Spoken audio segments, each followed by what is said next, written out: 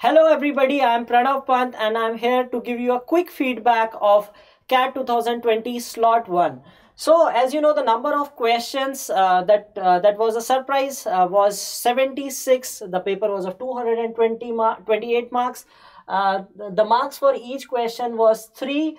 Now coming to the section wise number of questions and difficulty level, VARC had 26 questions. The section was difficult. RC, there were 4 RC sets of 18 questions.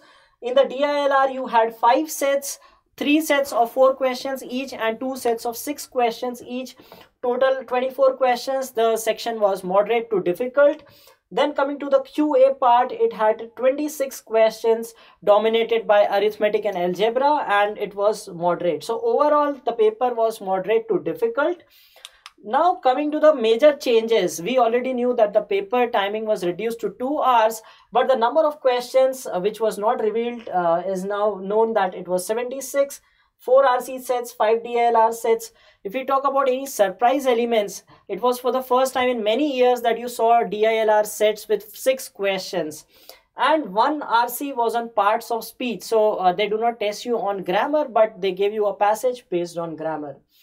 Now talking about the score versus percentile thing, which is a very important thing for the candidates. So the 99.5 percentile required by engineers to get into top IIMs would be somewhere around 125 to 30. These are the sectional percentiles. If you want to check your sectional scores, you can compare with them. Coming to the 99 percentile, it will be around 50% of the paper at 115 marks.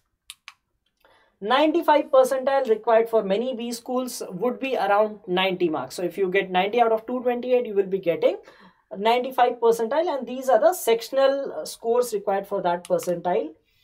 And 90 percentile could be achieved at 75 marks. So around 1/3 of the paper, if you get correct, you get 90 percentile.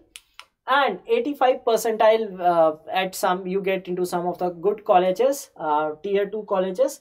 You could get at 62 marks out of 228. So this was this is our Gradeup's prediction on based on the difficulty level as we have appeared for the examination. And please do not forget to share your number of attempts in the comment section so that we get a better understanding of score versus percentile. Thank you.